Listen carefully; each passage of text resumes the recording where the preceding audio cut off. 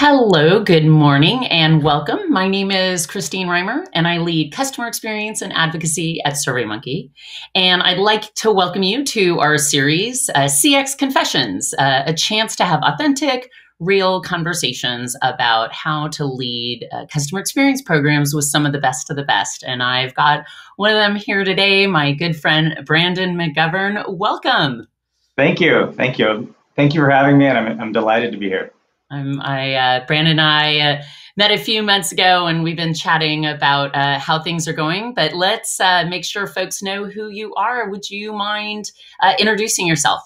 Yeah, definitely. So, Brandon McGovern, I lead our customer experience strategy at HP, specifically in the customer support organization. HP is a really large organization.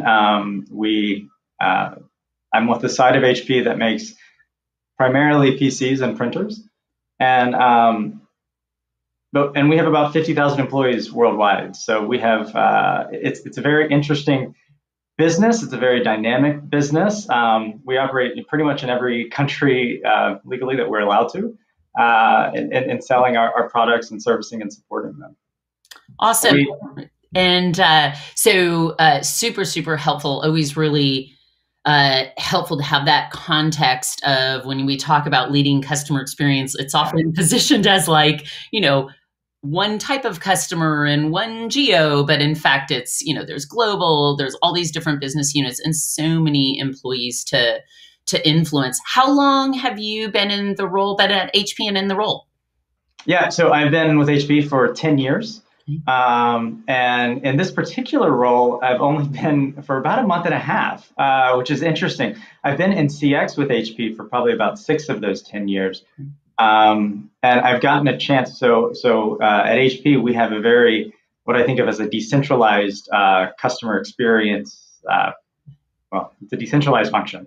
We have it in each one of our business groups and major functions. And so I've had an opportunity to rotate through different business groups and building and driving our voice of customer and driving that CX strategy in our PC business, in our print business, and now in the support organization. So new to this role, but not new to HP, not new to this industry either.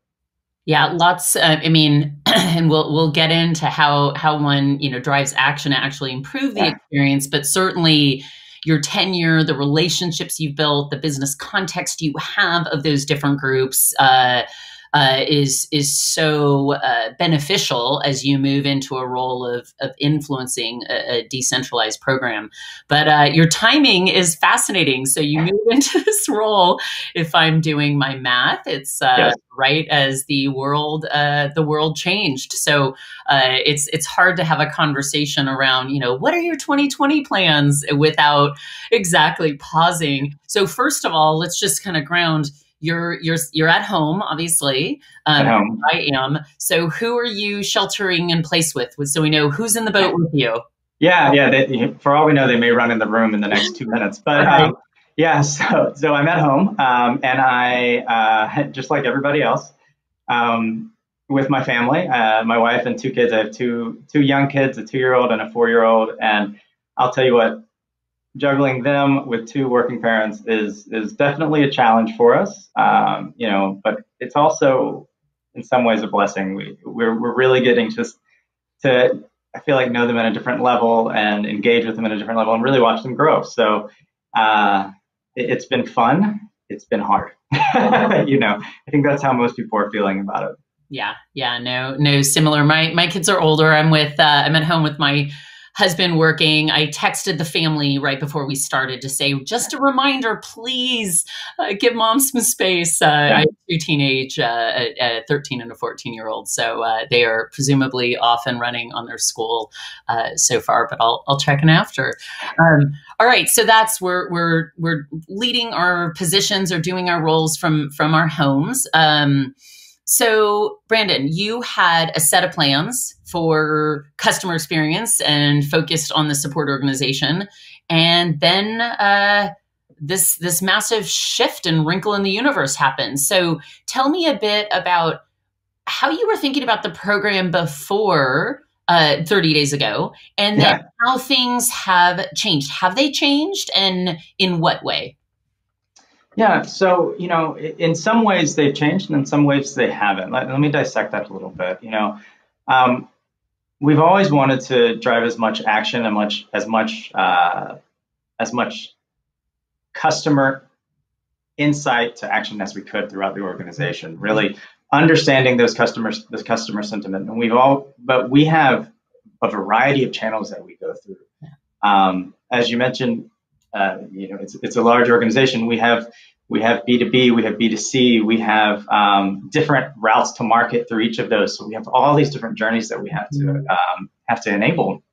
And so in 2020, we were looking at how do we raise the bar and how we're stitching it all together better? How do we really get a better view end to end of those experiences? We do a very, very good job listening at each touch point, but looking at it end to end. That's become ever more important as the world has shifted. The shifting of this world we're all at home. Digital, I would call our digital transformation has certainly accelerated. We've had to make some shifts in how we operate pretty dramatically and pretty much overnight. So, but the core of our objectives, stitching it together, remains actually even more important as that business environment has shifted, because now we're in new territory, and where we were focused may not be. We may need to lower that focus and focus in other areas more quickly, but really achieving the same objectives. Totally makes sense. Yeah. Here's what I heard. There were kind of three elements that really struck me, and I want to kind of hit on each of them. One is, when you send 50,000 employees home overnight, servicemen, contact center folks, and expect them to be productive and help customers. What's that employee experience? The second is your comment of, the importance of thinking about customer experience and how it all stitches together, the importance of that holistic experience. Easy to say, so hard to do. And then the third is we've been on this digital transformation for a decade, right? Yeah. And we all know how important it is because our customers are interacting with our brands and looking them up first digitally. But yet it's never been more important in this environment where, the direct human interactions are less than the digital experience. So let's first hit on the employee. So, the world starts to shift. You send 50,000 people at home, and you're talking about, continue to deliver a great customer experience that HP expects. Just give me a sense of what's that looked like. Oh, wow. The whole employee experience has shifted. And one of the great things about the culture in HP is that we've always, and many tech companies, right? We've always been, we've had flexible work environments. We've been, at least some of the employees, we've been able to work from home as needed and things like that. So some of us were able to make the shift pretty quickly and seamlessly. But as you mentioned, call centers are physical locations, and sending all of those home require kind of a whole different way of thinking about various elements of how do you enable access to some of these tools, which is a challenge in and of itself. Customer privacy, and how do we think about that when now everything's distributed at home? And how do we make sure that it requires a whole other level of training of employees and how you want to think about how you enable that, right? I think the company has done a fantastic job in thinking through a lot of these challenges. We're doing, there's literally daily activities or, webcasts or different types of trainings that we can attend just to kind of get a better sense of how to operate in this environment. Really at all levels of the organization. We have professionals coming to talk to us about how to lead in this environment, how to manage your various programs cross-functionally when everybody's not in the office anymore. So I think there's a lot of tools at our disposal, but really we're all learning through this together. And trying to take rapid action, but and then it's interesting. It's the whole VOC approach. You take a rapid action, and then you really have to listen to what's happening with your employee base and respond to that. And so we're getting better at that actually through this process. Interesting. Yeah, it's, for years, I was at Intuit for a number of years, and we'd always talk about if you have engaged employees, they can deliver greatness and value to their customers, and the shareholders will win. And so there's always been this association of, you can't, if you're thinking about the customer experience you're delivering, you have to think about how you are setting your employees up from, leadership to frontline folks to deliver. And yet, to your point, I mean, I think we're all experiencing that right now of you have to be laser focused, because so many employees' work environment is so fundamentally shifted. Right. And in order to say, we want you to deliver this great experience to your customers, you have to back out and see if folks are set up for success. Yeah, it's so true and well said. I mean, I think it's a huge part of the equation, and I think this whole situation has put more focus on because we've had to rethink how we enable that employee experience in this new environment. So it makes us it's actually given us more opportunity to maybe take on some bigger challenges or bigger risks that maybe we weren't comfortable doing beforehand. Yeah. It's unfortunate that it took such a pandemic for that to happen, but at the same time, with change comes opportunity to react differently. Absolutely. Never waste a good crisis. Yeah. Brandon and I joined a number of other customer experience leaders, and mostly in the Silicon Valley last week for a virtual roundtable, just to share how all of our programs are changing. And it was one of the themes, Brandon, I'm curious, it struck me of, there's so much that's so difficult right now, but there is this element of, for those who are really passionate about thinking about customer experience, this element of, it's never been more important to listen, right? You can't just say, Yep. I mean, what's not okay right now is to say, oh, I gathered some feedback in October. And so, you have to be listening. You have to be listening from a position of authentically wanting to take that in and say, so what? And you need to do something about it. So there was this element that of like almost hope and opportunity. And to your point, a real forcing function of, say, things like digital transformation or initiatives that just you couldn't mobilize folks, and now you have no choice. So I love that you're kind of hitting on that. Any thoughts on just sort of the opportunity to be more customer centric? Yeah, I think I'll throw a couple of thoughts at you. First, I think there's the element of with all this change.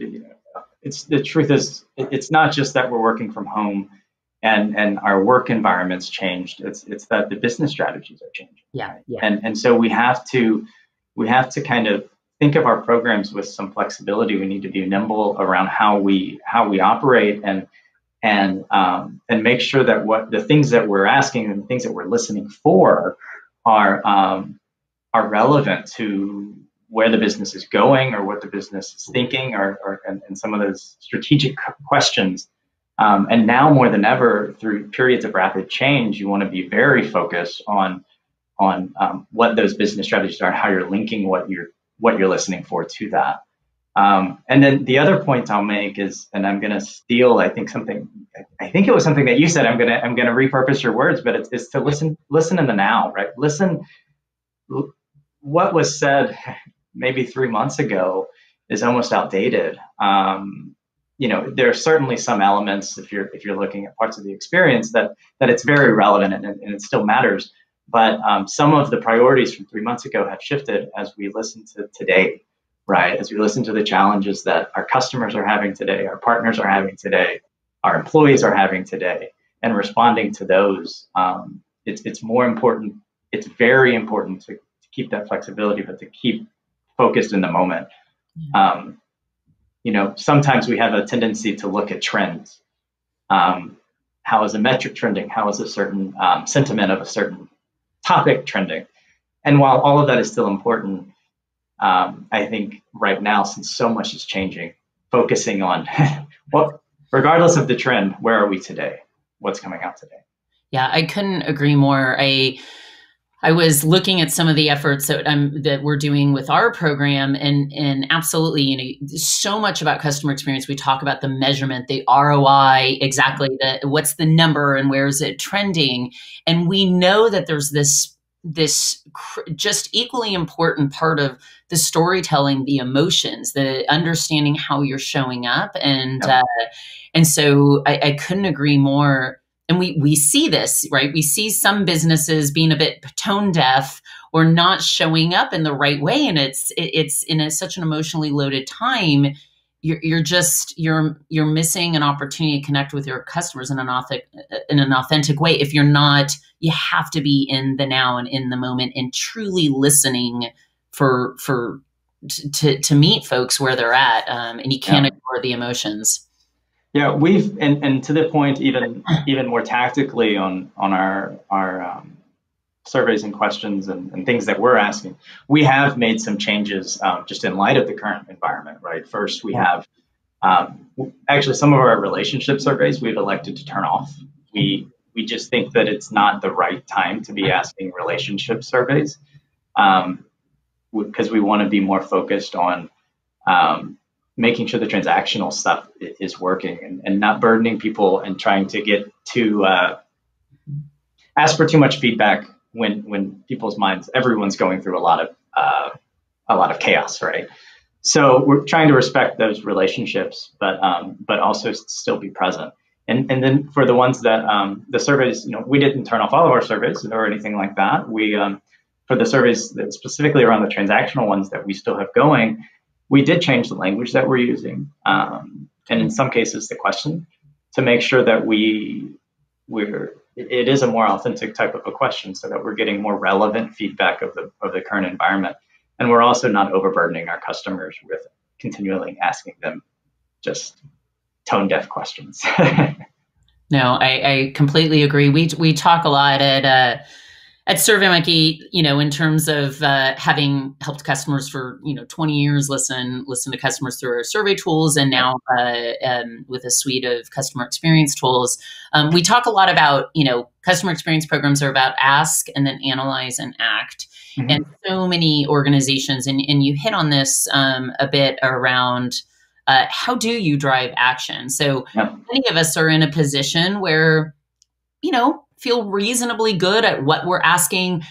Is it the right question, in what channel, in what context? And then are you in a position to analyze those, the so what out of this and make a series of recommendations? And where so many CX leaders find themselves frustrated is, okay, I've listened to customers and I have these insights and these recommendations and these opportunities, and they just can't get their organization to act on it. It just doesn't get prioritized relative to other initiatives. And you brought up something that I have, completely agree with, which is, you have to understand the business strategy. You have to understand where there's priorities and how is customer feedback feeding into that. So tell me a bit about how you think about, the insights you get and how you drive action, and why is that business strategy and aligning to it so important in terms of getting action? Yeah, no, it's fundamental. It's core to really a successful program. From my perspective, is understanding. It really comes down to understanding what are the business objectives that you're trying to drive toward alongside your business leadership. And are we looking to grow? Depending on which segment and which product, is it a growth segment? Are you trying to just retain? Are you trying, and how does that coming through really into your P&L? And then how are the insights that you're bringing to the table helping to enable that? If you can talk to your business leaders or your business in the context of their overall business objectives versus using too much soft language, as I call it, like, we're really just trying to make customers happy, which is it's actually what we're trying to do. But when you tie it back to really the business objective of that everyone is mapping against, you can really start making a bigger impact and showing the value and showing how it really tuning those listening posts to helping the business get better insight, right? And keeping that focus, making decisions based on customer insight versus kind of the gut or something like that. When it's lacking, the decisions are still going to get made in many cases, right? Yeah, I couldn't agree more. I ran or helped establish the voice of customer program at SurveyMonkey ran the program in 2017. And I took what I call the traditional CX approach, well-intentioned, right? Yeah. Lots of listening posts, auditing, these amazing synthesis. I worked with this wonderful analyst who helped pull together those insights and then showed up to product teams who of course had roadmaps that were spec'd out, 6, 12, 18 months in advance. Sure. Look at this awesome insight and how can we take action this quarter? And just, we got some efforts done based on that feedback. And of course we were listening, through multiple channels. But in 2020, I've shifted that focus to really start by understanding. It doesn't mean you don't still have those broad listening programs, but by really understanding what are the parts of the experience that is a priority and how could in the moment customer feedback relevant to that part of the experience help our teams make better decisions, help them to deliver a better experience. And so, right. Yeah, I couldn't agree more. And I think I find it can be uncomfortable because, we think about listening broadly and everywhere and being in the driver's seat of what should be done. But unless you're also meeting the business where it's at and where the priorities are, you're just, you can find yourself blindly yelling into the wind. Yeah, no, it's true. And it's not that it's not that your product teams or your marketing team aren't empathetic and don't care about that customer feedback. It's just that's not what's top of mind for them right now. Yeah. And they're working to prioritize all the feedback that they're getting. So if you understand their priorities and bring it back to them in their language at the right time, yes. You can, it translates to quicker action, right? Because roadmaps are long. You build out we have multi-year roadmaps that are already built and trying to influence that. It can definitely be done, and it all should be done from a customer lens. But being better connected with it helps actually make a program much more connected or more successful. I agree. I'm getting ready to kind of roadshow a set of results that we had from a March from our Q1 program, and absolutely, you looked at some of those insights, and if you're not thinking about the now and what folks are working on. And, if I went in blind with like, oh, there's this, this hotspot of feedback and over here, if you're not partnering with and being supportive and helping have, your cross-functional team have the wins on behalf of our customers, like be able to deliver for customers, it has to be in that context. I agree. Yeah. I often think of it as dynamic versus static programs, right? You need some element of having some static KPIs that you're measuring perhaps over time, because that does help with some of the storytelling, but you also need that dynamic. And especially in this environment, you need to be dynamic. We need to be thinking about how do we ask relevant questions? How do we listen in the now and ask in the now? And all, I would venture to say every business has a shifting set of business priorities right now. It may be just to retain. That may be the whole focus right now, even for growth businesses, right? We just need to make sure that we're retaining and that we're taking care of our employees. Of our employees and our customers. And so, that requires thinking about your program slightly differently. Yeah, absolutely. It's all good. It's all good. Here they come. And my kids come in and interrupt, but yeah. Absolutely. Flexibility. In fact, Patricia from Goodyear Tire and Rubber Company is joining us and commented, keeping flexibility in mind and being in the moment is extremely important. So thank you for sharing. Always important. I want to ask you another question, but I want to encourage folks who are listening live. We have a few minutes left. Please, please, please ask questions. I should have said that at the beginning of this session. These are, we'd love to have a conversation. If we don't get to it in the next few minutes, we will certainly follow up with answers. So I encourage you, go into that chat and toss us some questions. But I wanted to, Brandon, as you think about 2020, are you right now kind of so in the moment of just thinking, how do I get through, what month are we, April? How do we get through April and May, June? Or are you thinking, are you in a position of thinking, what does success look like at the end of 2020? Just how are you balancing that short, as in, next 30 days with even the year-long targets? Where's your head there? So I would even go further than that. I think we have started shifting our mindset to what does the new normal look like? It's not about the next.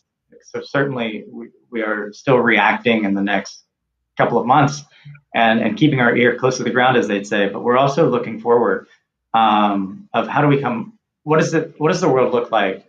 What does our world look like when we come out of this, right?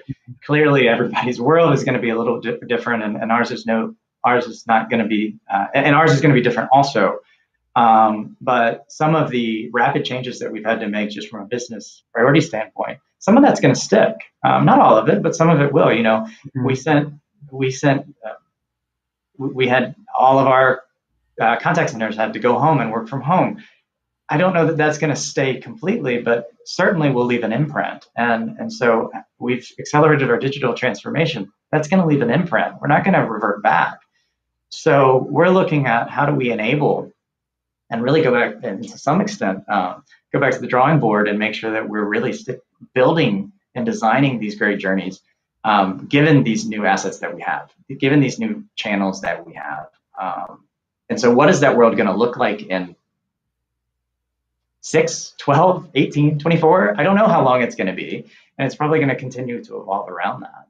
But we're really looking at how we evolve, both as an organization, as our strategy, and then with our listening throughout that.